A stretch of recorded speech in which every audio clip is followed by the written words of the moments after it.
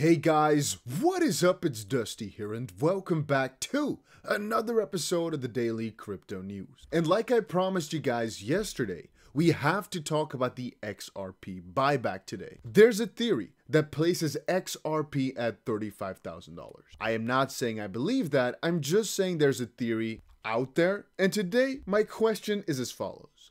Do you think that XRP could go to $35,000 per coin? Just put your comment down below, because right now we're going to see what an ex-Ripple employee thinks about this theory and thinks about all this. So, a new wave of discussion about government buyback of XRP tokens emerged a few days ago after Valeo Capital's managing director, Jimmy Valley, spoke in an interview discussing what XRP might be worth now if not for the SEC's prosecution. Again, I have discovered this many times before, covered this many times before. I personally think XRP would be basically moving akin to Ethereum in the same sort of proportion. And obviously, since Ethereum did pretty well over the last bull run, XRP would have also seen some pretty crazy results over the last bull run, which now it didn't. However, and that's the most important part, my theories mostly have to do with just following the general flow of the market, which again would place XRP at maybe $10 or $12, but that would be the general flow of the market. Let's hear this out though. Let's check this out. He once again suggested that the crypto XRP could be bought back if the regulator is defeated in court. Now, Valley has long promoted his buyback theory about XRP and has also speculated that the token will be worth $35,000 at some point. He believes that this will happen when all the banks switch to the new standard, the ISO 20022, and use XRP. Now, many in the XRP community are rather pessimistic about such assumptions. Again, guys, I'm playing devil's advocate here. Don't shoot the messenger, alright? Make sure you press that like button if you enjoy these videos. I'm just covering this. In no way, shape, or form am I saying it's possible or not possible. We're just covering here what the theory is and what an ex-Ripple employee thinks about it. Now, Ripple's former director of developer relations, Matt Hamilton, for example, considers Valley's claims to be complete fantasy, a scenario that is logically impossible. And so the discussion we're going to cover in just a second.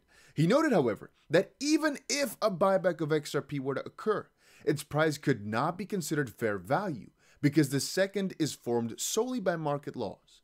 Commenting on the possibility that the buyback would happen to make XRP the new government currency, Hamilton also questioned what prevents the government from simply buying the tokens from the market. As a general summary of Valley's words, Hamilton said he was suspicious of his and Valeo Capital's activity, and that so far he has been saying more clever words than doing anything. So this is a rather interesting discussion, as obviously both of these guys, well, I'd say they're pretty bullish on XRP. So it's interesting to see these diverging views, where Matt Hamilton has been a developer there, has been extremely loyal to Ripple and XRP.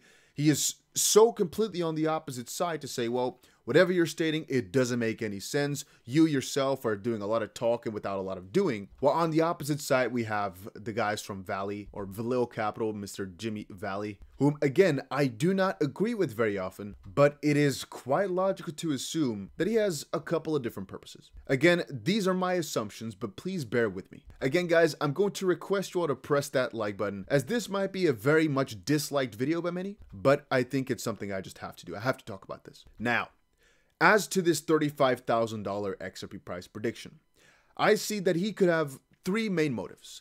Motive number one, he is trying to troll everybody, just a troll. Number two, he is seriously expecting this to happen and is just extremely bullish on XRP. He's been around the world and knows that a lot could be playing in the background, and that guys like Matt here might literally not know or might not be telling you because it might actually go above his head. He might think, oh, that's ridiculously stupid, but Jimmy from Valley or Valeo might just say, well, it goes over your head, buddy. You don't understand because, well, it's not being taught to you. You know, you don't have the insights that I do, which is possible. And then theory number three is he's delusional. It's possible. It's obviously possible. We should keep all the options open. Number four, is he is extremely, I guess this kind of coincides with number one, but he's basically trying to take XRP down from within the community by giving us all this hope and giving us all these high expectations based upon nothing but fantasy, which will ultimately only crush the community. Because I think if you're held together by these lies, by strings of lies, ultimately that's a bigger downfall rather than something to keep people excited. I don't think that's fair. So how likely are all these? Well, we don't really know. Again, the reason I'm saying we don't really know is because if you tell me XRP is going to $30,000, I can only look you in the face and say, sure. Because to me, it doesn't in any way, shape, or form seem logical. There's only one scenario in which I see this happening personally, and that is if the dollar just completely loses its value. If the dollar all of a sudden loses 99% of its purchasing power, or let's say 99.9% of its purchasing power, then we're getting close. Or potentially if we're talking about the year 2050, where the entire world is just so completely different that we can't expect, maybe even sooner than that, maybe 2035. Things change rapidly, you know, and if we're talking 12 years from now, a lot could change.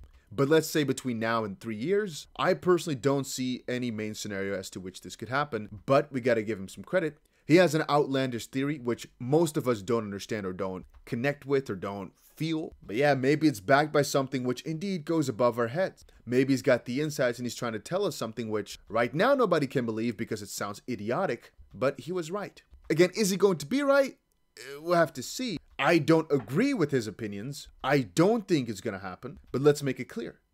You never know. I digress. So, Crypto Airy asked, or honest question, do XRP holders also share in the SIC fees from what is being described as the biggest material merger and acquisition transaction in the history of the world, per Jimmy Valley in the Hummingbird video? Matt Hamilton was pretty quick to snap back and say, well, come on, Airy, it's complete fantasy.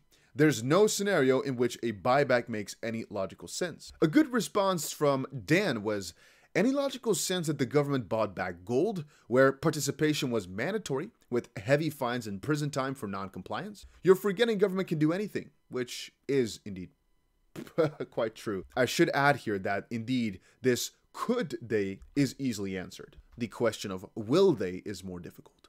Regardless of sense or rights, confiscation without trial, eminent domain, spying without warrant, etc. Now, I should also quickly come in and say, the reason that a lot of us guys are so extremely bullish on this crypto stuff, at least I am, is because the government can never take it away from you. You have to understand that. Gold, they can literally force you to because, well, you have to store it physically, right? But come get my Bitcoin from me. Come try get it. Yeah, it's going to be rather difficult, huh? But Matt said, sure. So if the government are going to do that, then why are you trusting that the government is going to pay you many, many multiples over the market price for XRP? That is like hoping a burglar does your washing up for you when he steals your TV. So now if, this is another person, random nerd saying, if XRP became an international reserve asset, why wouldn't it make sense? Private parties don't hold XDRs. And Matt Hamilton's comment back was, still doesn't answer why the US government would want to buy back XRP from holders at some stupidly high multiple of the market price. And again, if you look at these discussions, it's pretty interesting. But people are basically debunking, trying to debunk a lot of Matt's jabs back. And I guess it does indeed paint a little bit of a picture of, well, what do you believe in? At the end of the day, there are many theories going around as to why it makes sense for XRP to be valued at some point at this high of valuation because of some crazy, in my opinion, pretty unlikely, pretty wild, very outrageous, let me add, very outrageous, but to a certain degree, not impossible theories. And on the opposite side, there's very rational beings whom say it's not possible. And all I can say about it is, it just depends on what you want to believe in. I mean, a lot of these scenarios look impossible at the start, but turn out to be pretty accurate later on. And in this case here, a lot of these guys have done their homework, and I have to add here, these guys have done their homework better than I have as to why it is or is not possible. And you know my easy solution to all this? I just buy more. It is as simple as that. I just buy more XRP. Regardless of what happens, I don't really care. Right now, the price per XRP is about 33 cents. And honestly, guys, I personally believe if we get out of this Ripple lawsuit, the price can easily get above $12 as just a baseline. Hey, it's not 35,000, but it's good enough for me. And for that reason alone, I'm just buying like a freaking madman right now before the lawsuit is settled. And I honestly believe it's going to be done within the next 3 months or so. So that's why I'm just really buying like crazy. If you guys were wondering, that is. Side note, guys, I'm going to leave a link down below for a special Bybit celebration, as basically they are celebrating their 4th anniversary. Again, this is the main cryptocurrency exchange that I personally use. And so I can also vouch for the fact that all the prices are pretty damn cool. But yeah, you can see they're giving away a BMW X5, 100 iPhone 14 Pros. I asked them, how can you give those away so quickly? They said, well, it takes some time to get all of them, but they're giving them away. And a lot of times just $5 in BIT. It says right here, this is a guaranteed price. And I believe all you have to do is just make an account. I've said it before, they have crazy bonuses on there, which basically means by you making an account and depositing something, very often there's such a good bonus. Me just checking it quickly, I could find a $5,000